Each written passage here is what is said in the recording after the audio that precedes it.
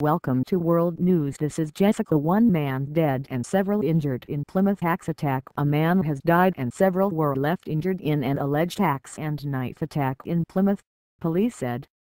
Officers were called to the King's Arms pub on the Green, at Tamerton Foliot, at about 1:30 Greenwich Mean Time.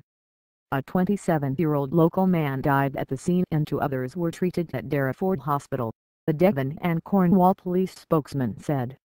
He added weapons had been seized and a 20 and a 21-year-old man had been arrested.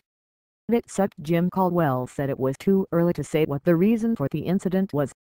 He said, "We know there were two weapons involved. We have recovered an axe-type weapon from near the scene.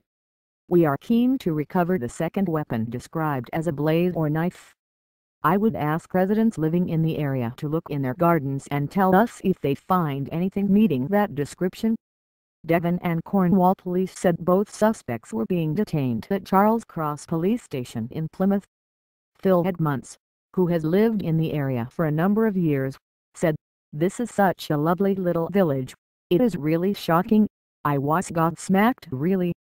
The number of people called police to report a man holding a knife and an axe, with further calls of disturbance later in the morning.